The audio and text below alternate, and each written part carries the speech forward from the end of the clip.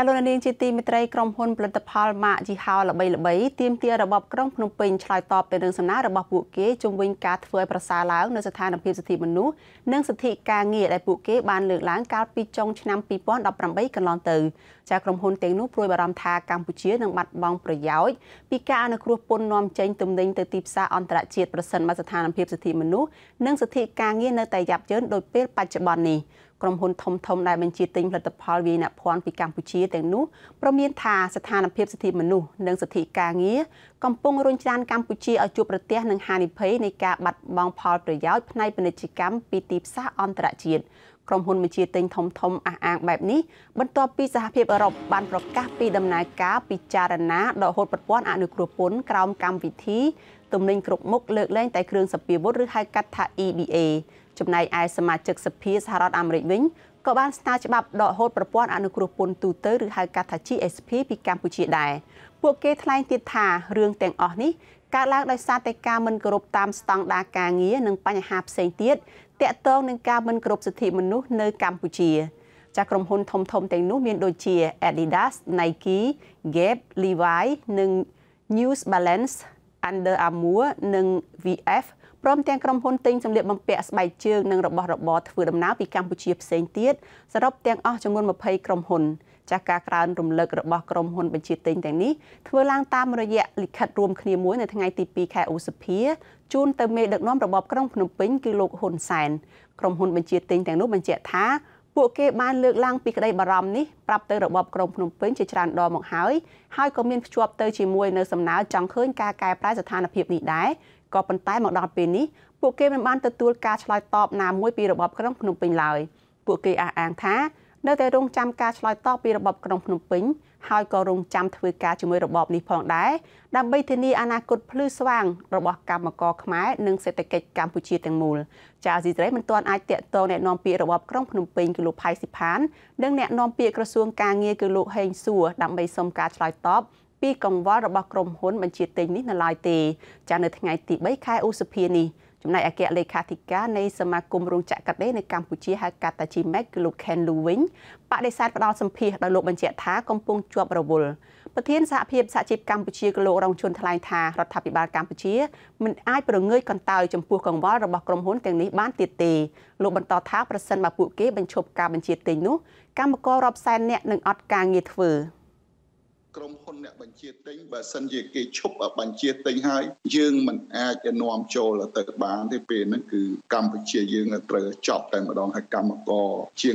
80,000នាក់អត់មានការងារធ្វើហើយអ្នកដែលទទួលផលប្រយោជន៍តាមរយៈកម្មករនឹងរាប់លាននាក់នឹងមានផលប៉ះពាល់អញ្ចឹងយើងមើលឃើញថាវាមានទំហំធំរដ្ឋាភិបាលត្រូវតែគិតឡើងវិញជុំវិញបញ្ហាការលើកឡើងរបស់ក្រុមហ៊ុនអ្នកបញ្ជាទិញនេះបាទ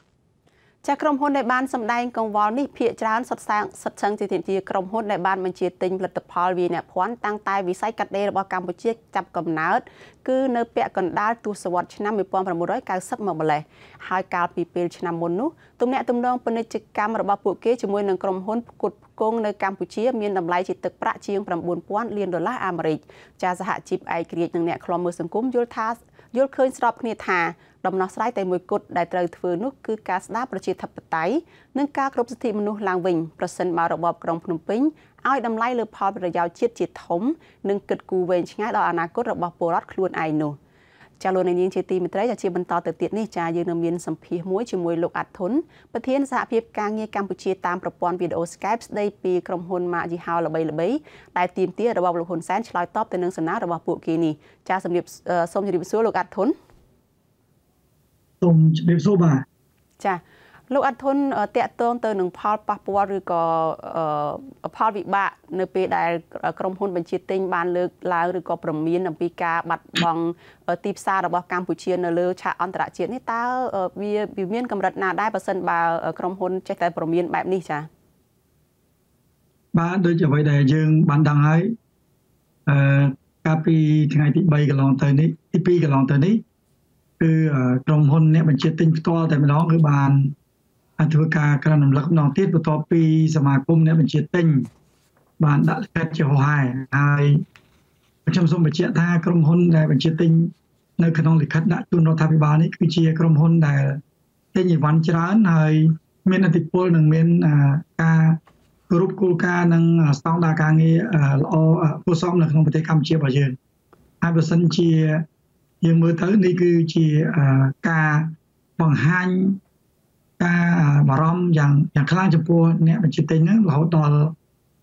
គេបានចេញមកខ្លួនឯងពេលមុនគឺថាគេតែងតែប្រើតាមរយៈសមាគមអ្នកបញ្ជាទិញជាពិសេសគឺដូចជាក្រុមហ៊ុនអ្នកដែលបញ្ជាទិញធំដែលគេមានក្រុមហ៊ុនឬក៏មានសមាគមធំគឺតាមរយៈហ្នឹងឥឡូវនេះគឺថាយើងឃើញហើយក្រុមហ៊ុនអ្នកបញ្ជាទិញទាំងអស់ហ្នឹងទាំង20នេះគឺដូចជា Gap ដូចជា New Balance Adidas Levi's Style ឬក៏ក្រុមហ៊ុនVS ឬក៏ជាដើមសិតជាក្រុមហ៊ុនដែលមានឥទ្ធិពលនិងមានការបញ្ជាទិញច្រើននៅកម្ពុជាបាទចាចំពោះលោកអាត់ធុនវិញលោកសង្កេតឃើញយ៉ាងម៉េចចានៅពេលដែលរដ្ឋាភិបាលម្ដងហើយម្ដងទៀតមិនបានឆ្លើយតបយ៉ាងណាចំពោះអ្នកបញ្ជាទិញដែលបានស្នើហ្នឹងតើវាមានមូលហេតុឬក៏មានអ្វីនៅពីក្រោយហ្នឹងដែលមិនមានការឆ្លើយតបទៅពួកគេហើយពួកគេចេះតែផ្ញើលិខិតមកម្ដងហើយម្ដងទៀតចាលោកអាត់ធុនហើយយើងដឹងទាំងអស់គ្នារឿងនេះមិនមែនជារឿងថ្មីទេគឺរយៈពេល1ឆ្នាំជាងមកនេះគឺយើងឃើញតែមានការលើកឡើងរបស់អ្នកបញ្ជាទិញឬក៏សហគមន៍អឺរ៉ុបឬក៏អ្នកពាក់ព័ន្ធក៏ប៉ុន្តែខាងរដ្ឋាភិបាលគឺយើងបានដឹងគឺបានឆ្លើយតបទៅវិញថាគេបានដោះស្រាយនៅបញ្ហាមួយចំនួនហើយមកដល់ពេលនេះគឺចុងក្រោយនេះហាក់បីដូចជាលក្ខណៈឆ្លើយតបជាផ្លូវការនៅក្នុងសាធារណៈដូចជាមិនមានការយកចិត្តទុកដាក់ច្រើនទេនៅក្នុងការកែតម្រង់នេះក៏ប៉ុន្តែនៅលក្ខណៈបច្ចេកទេសខ្ញុំបានដឹងថាមានការជជែកគ្នានឹងរមធ្យោបាយដើម្បីជជែកគ្នាច្រើននៅក្នុងការដោះស្រាយបញ្ហានោះដែរបាទចាក៏ប៉ុន្តែនៅតែមិនទាន់មានការលេចរូបរាងនៅឡើយទេបើតាមការសង្កេតរបស់លោកអាត់ធុនថាវាមានការប្រែប្រួលដែរទេនៅពេលដែលមានការជជែកគ្នាផ្ទៃក្នុងនោះចាមកដល់ពេលនេះគឺយើងអត់ទាន់មានឃើញសញ្ញាណាមួយដែលបញ្ជាក់ថាមានការវិវត្តដែលអាចឈានទៅរកចំណុចរួមគ្នាបានទេប៉ុន្តែយើងឃើញថាការយកចិត្តទុកដាក់ក៏ដូចជាការងារផ្នែកខាងក្នុងនេះគឺហាក់បីដូចជាមានលក្ខណៈសកម្មតែយើងអាចនិយាយថាឈានប្រហែលជាអាចឈានទៅនឹងការជជែកគ្នាប៉ុន្តែយើងមិនដឹងថាជជែកគ្នានៅក្នុងរង្វង់ណាតែចំពោះខ្ញុំផ្ទាល់ខ្ញុំយល់ឃើញថាអត់មានមធ្យោបាយណាល្អក្រៅពីការដោះស្រាយបញ្ហាដែលខាងសហគមន៍អឺរ៉ុបបានស្នើក៏ដូចជាបញ្ហាដែលគណៈបញ្ជាទិញបានស្នើខាងសហជីពយើងក៏មានការបារម្ភខ្លាំងដែរនៅពេលដែលយើងឃើញសញ្ញានេះកាន់តែគៀកទៅដែលមានការចេញលិខិតក៏ដូចជាមានការលើកឡើងច្រើនពីភាគីពាក់ព័ន្ធនេះបាទចាលោកអាត់ធុនខាងរដ្ឋាភិបាលធ្លាប់លើកឡើងហើយថាមានបានថាមានការទទួលខុសត្រូវថាបើសិនបើមានការដកហូតប្រព័ន្ធអនុគ្រោះពន្ធនេះគឺរដ្ឋាភិបាលត្រៀមខ្លួនហើយនៅក្នុងការបង់ពន្ធឬក៏ជួយសម្របសម្រួលធ្វើយ៉ាងម៉េចឲ្យមានការប្រកួតប្រជែងនឹងប្រសើរឡើងឬក្នុងចំណោមអ្នកដែលនាំទំនិញចេញឬក៏ផលិតផលទៅទីផ្សារអន្តរជាតិនឹងតើករណី EBA ករណីប្រព័ន្ធអនុគ្រោះពន្ធនេះវានៅត្រឹមតែការបង់ពន្ធនេះទេឬក៏វាមានអាចនឹងមានអ្វីលើសពីនឹងពាក់ព័ន្ធទៅនឹងការផ្ដល់ទីផ្សារសម្រាប់កម្ពុជាផ្នែកវិស័យវាយនភ័ណ្ឌកាត់ដេរឬក៏ដេរស្បែកជើងនឹងចាលោកអាត់ធុនបើតាមយើងដឹងចំពោះការស្នើឲ្យមានការកែប្រែសម្រាប់ប្រទេសកម្ពុជាយើងនេះគឺពីបច្ចុប្បន្ននេះគឺសហគមន៍អឺរ៉ុបគាត់តែឲ្យគណៈកម្មការខាងពាណិជ្ជកម្មរបស់សហគមន៍អឺរ៉ុបហ្នឹងពិនិត្យនិងជជែកគ្នាជាមួយរដ្ឋាភិបាលកម្ពុជាបើសិនជាមិនមានការត្រូវគ្នាទេត្រឹមតែមកដកប្រព័ន្ធ EBA នេះឯងប៉ុន្តែកម្ពុជានៅតែមានឱកាសនៅក្នុងការនាំចេញពីខុសពីការដាក់ទណ្ឌកម្មដូចជាការធ្វើការដាក់អភិន័យទៅលើប្រទេសផ្សេងៗដូចជាករណីនៅគ្នាគឺវិជាទៅដល់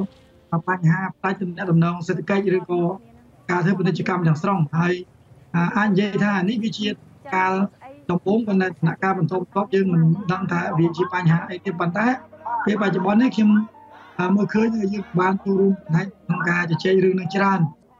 ពាក់ព័ន្ធទៅនឹងការងារនេះគឺគេចង់ឲ្យបន្តឲ្យមានប្រព័ន្ធ EBA នឹងតទៅទៀតព្រោះគេចង់ឃើញកម្មករប្រជាពលរដ្ឋឬក៏កាត់បន្ថយភាពក្រីក្រដូចជាលក្ខខណ្ឌពិសេសគឺសិទ្ធិនៅក្នុងប្រទេសកម្ពុជារបស់យើងហ្នឹងគឺថាត្រូវបានធានាទៅដល់កម្មករនិយោជិតនៅក្នុងប្រទេសអញ្ចឹងខ្ញុំគិតថានេះក៏វាជា ការចាប់ផ្ដើមនៃការដំបូងខ្ញុំគិតថាវាជាការចាប់ផ្ដើមនៃការប្រព័ន្ធអនុគ្រោះពន្ធ EBA ប៉ុន្តែទេវិធីបន្តទៀតគឺយើងមិនអាចដឹងទេព្រោះនេះគឺជាពាក់ព័ន្ធការងារនយោបាយជាពិសេសគឺថានយោបាយនៃប្លុកខាងលោកសេរីឬក៏ប្លុកនៃខាងអ្នកគ្រប់គ្រងប្រជាធិបតេយ្យគេមានវិធានការរបស់គេជាលក្ខណៈមួយដែលអាចនិយាយថាវាមានលក្ខណៈមួយច្បាស់លាស់ហើយលក្ខណៈមួយដែលយើងឃើញធ្លាប់ធ្វើនៅក្នុងប្រទេសមួយចំនួនផងដែរបាទចាចំពោះលោកអាត់ធុននៅពេលដែលខាងសហភាពអឺរ៉ុបអ្នកបញ្ជាទិញគាត់បានមានការពមៀនពីរឿងផ្ដាច់ប្រព័ន្ធអនុគ្រោះពន្ធហើយបារម្ភពីការបាត់បង់ការងាររបស់ក្រុមកម្មករតើចំពោះក្រុមកម្មករវិញគាត់យ៉ាងម៉េចដែរគាត់មានការព្រួយបារម្ភទេហើយគាត់មានតួនាទីសំខាន់យ៉ាងម៉េចខ្លះនៅក្នុងការដែលជំរុញរដ្ឋាភិបាលនេះពិចារណាឬក៏កែតម្រូវស្ថានភាពឲ្យត្រឡប់ទៅល្អដូចពីមុនវិញនោះចា៎មិនថាឡើយខាងកម្មករសូម្បីតែអ្នកពាក់ព័ន្ធឬក៏តំណាងសហជីពគឺយើងគឺជាអ្នកដែលមានការបារម្ភជាងគេដោយសារតែយើងមើលឃើញផលប៉ះពាល់ហ្នឹងបើសិនជាមិនមានការងារធ្វើឬក៏បើសិនជាមានការដាច់នៃការអនុគ្រោះពន្ធឬក៏មានការមិនបន្តបញ្ជាទិញនៅកម្ពុជានោះយើងគិតថាផលវិបាកនឹងធំមែនទែនព្រោះដោយសារតែពេលបច្ចុប្បន្ននេះសូម្បីតែរោងចក្រសហគ្រាសមានការផ្ទេរតំណែងឬក៏បាត់មិនទទួលខុសត្រូវមួយចំនួនវាមានផលវិបាកទៅហើយរបងតែវាមានបញ្ហាធំទៀតយើងមានការបារម្ភក៏ប៉ុន្តែយើងដឹងហើយថាពេលបច្ចុប្បន្ននេះគឺកម្មករនយោជិតនៅក្នុងប្រទេសកម្ពុជាក៏ដូចជាខាងតំណាងសហជីពគឺយើងមិនអាចធ្វើអីបានឬក៏មិនអាចនិយាយបានក្រៅពីការស្នើឬក៏ដូចជាការលើកឡើងអំពីផលវិបាករបស់ខ្លួនតែប៉ុណ្ណោះទេប៉ុន្តែការងារសំខាន់ដែលត្រូវធ្វើគឺមិនមែនជាការងាររបស់យើងគឺសំខាន់គឺការងាររបស់រដ្ឋាភិបាលនិងសហគមន៍អឺរ៉ុបអញ្ចឹងក្នុងនាមយើងជាតំណាងកម្មករឬសហជីពយើងមានការបារម្ភហើយយើងបានធ្វើការយ៉ាងច្រើននៅក្នុងការជួយជំរុញឲ្យមានការផ្លាស់ប្ដូរដូចជាការស្នើទៅខាងរដ្ឋាភិបាលស្នើទៅខាងសហគមន៍អឺរ៉ុបឬក៏ដូចយើងបង្ហាញនៅផលវិបាកឬក៏យើងស្នើឲ្យអ្នកទិញឬក៏យើងបានជជែកគ្នានៅក្នុងជាមួយកម្មករអំពីផលវិបាកនេះយើងបានធ្វើការងារច្រើនក៏ប៉ុន្តែយើងមិនអាចធ្វើអីនៅអ្វីដែលយើងអាចថាវាប៉ះពាល់ឬក៏វាអាចឈានទៅដល់មានបញ្ហាមួយដែលយើងគាត់ថាមិនអាចគ្រប់ទុកបានទេយើងមិនអាចហ៊ានធ្វើដល់ស្ថានភាពហ្នឹងទេបាទចាចំពោះលោកអាត់ធុនសំណួរចុងក្រោយតើលោកមានការលើកឡើងយ៉ាងម៉េចដែរចំពោះការលើកឡើងថាមានការទៀមទាមានការប្រឹងប្រែងតែពីសំណាក់អ្នកដែលមិនពាក់ព័ន្ធបានន័យថាអ្នកដែលនៅពីចម្ងាយឧទាហរណ៍ដូចជាខាងសហជីពឬក៏ខាងអ្នកបញ្ជាទិញប៉ុន្តែចំពោះអ្នកដែលទទួលរងផលប៉ះពាល់ខ្លួនឯងហ្នឹងគឺក្រុមកម្មករឬក៏អ្នកដែលពាក់ព័ន្ធមួយចំនួនទៀតហ្នឹងគឺចង់និយាយថាពួកគាត់អាចទទួលយកបញ្ហានឹងបានឬក៏ពួកគាត់អាចនឹងត្រឡប់ទៅធ្វើការងារនៅតាមស្រែចម្ការឬក៏ត្រឡប់ទៅរកការងារផ្សេងទៀតក្រៅតែពីវិស័យកាត់ដេរបើសិនមកវិស័យនេះមានបញ្ហានោះចា៎ខ្ញុំគិតថាមិនមែនដូចជ្រុលទេព្រោះកម្មករយើងពេលបច្ចុប្បន្ននេះគាត់ថាវាដូចជាគាត់មិនបានអាចនិយាយថាយើងគាត់និយាយថាមិនអាចបារម្ភប៉ុន្តែមិនបានមានន័យថាអញ្ចឹងទេគឺមានការបារម្ភក៏ប៉ុន្តែគាត់មិនដឹងថាអាចធ្វើអីពីបច្ចុប្បន្ននេះបើសិនជាគាត់បារម្ភក៏បញ្ហាវានៅតែអញ្ចឹងហើយបើគាត់មិនបារម្ភក៏បញ្ហានៅតែប៉ុណ្ណឹងប៉ុន្តែខ្ញុំសូមបញ្ជាក់ថាចំពោះជំហររបស់គាត់ហើយចំពោះការងារដែលខ្ញុំធ្លាប់ចូលទៅជួបពួកគាត់ហ្នឹងគឺគាត់មានការបារម្ភគាត់មិនអាចនឹងទៅស្រុកកំណើតរបស់តែគាត់នឹងជាយាមរកការងារផ្សេងឬក៏ហើយរកលទ្ធភាពឬក៏គាត់មិនបានគិតថាផលប៉ះពាល់នៃការបាត់បង់ប៉ុណ្ណាទេពួកគាត់អត់បានឃើញជាក់ស្ដែងហើយយើងមកដល់ពេលនេះក៏យើងមិនទាន់ដឹងថាមានទំហំប៉ុណ្ណាទេបើសិនជាយើងមើលតាមជាក់ស្ដែងវាអត់ទាន់មានឃើញសញ្ញាណអីដែលបញ្ជាក់នៅកន្លែងគាត់នឹងឲ្យច្បាស់ទេព្រោះគាត់តែមានការទេគាត់ការផ្លាស់ប្ដូរគឺការបង្កើននៅការបញ្ជាទិញឬក៏បន្ថយឬក៏មានរោងចក្រសហគ្រាសខ្លះមានការផ្លាស់ប្ដូរទេប៉ុណ្ណឹងវាអត់ទាន់ប៉ះពាល់ដល់គាត់អញ្ចឹងខ្ញុំគិតថាកម្មករគាត់មិនទាន់មាន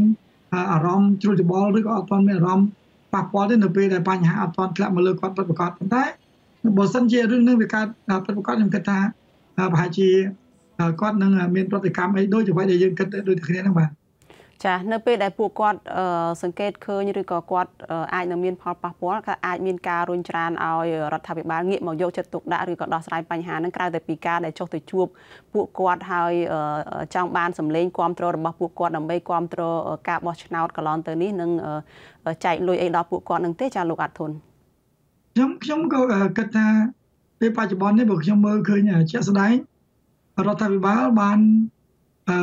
ធ្វើការចុះជួបផងហើយនឹងដោះស្រាយបញ្ហាមួយចំនួនផងក៏ប៉ុន្តែយើងដឹងថាបញ្ហាដោះស្រាយនេះយើងមិនបានដឹងពីការដោះស្រាយដោយវិធីណាទេប៉ុន្តែពេលបច្ចុប្បន្ននេះពួកខ្ញុំមើលទៅគឺវាបញ្ហាច្រើនដូចជាបញ្ហារឿងនយោបាយបញ្ហាសិទ្ធិមនុស្សបញ្ហាសិទ្ធិការងារហើយបញ្ហាសិទ្ធិការងារនេះគឺយើងផ្ទាល់គឺថាយើងឃើញមានការបដិញ្ញាចិត្តក៏ប៉ុន្តែអត់ទាន់មានឃើញការដោះស្រាយនឹងឲ្យវិជ្ជមានជាដុំកំភួននៅឡើយដែរដូចជាការដកពាក្យបណ្ដឹងថ្នាក់ដឹកនាំសហជីពឬក៏ដោះស្រាយបញ្ហាវិវាទការងារមួយចំនួនដែលយើងស្នើទៅគឺនៅកាំងច្រើនមែនទែនហើយដូចជាការធ្វើវិសោធនកម្មច្បាប់ស្តីពីសហជីពអីហ្នឹងគឺចាប់ផ្ដើមប៉ុន្តែមិនទាន់មានការធ្វើឲ្យចេញជាមេត្រាណាមួយឲ្យពិតប្រាកដនៅឡើយទេប៉ុន្តែរឿងបញ្ហាផ្សេងទៀតដូចជារឿងនយោបាយឬក៏រឿងពាក់ព័ន្ធសិទ្ធិមនុស្សទូទៅគឺយើងអត់ដឹងថាពីក្រោយខ្នងរដ្ឋាភិបាលគេធ្វើយ៉ាងម៉េចក៏ប៉ុន្តែបញ្ហាទាំងអស់បើសិនជាដោះស្រាយទាំង3ចំណុចដែលខ្ញុំបានលើកឡើងនេះមានន័យថាវាជាការចង់បានរបស់ខាងសហគមន៍អឺរ៉ុបនឹងហើយ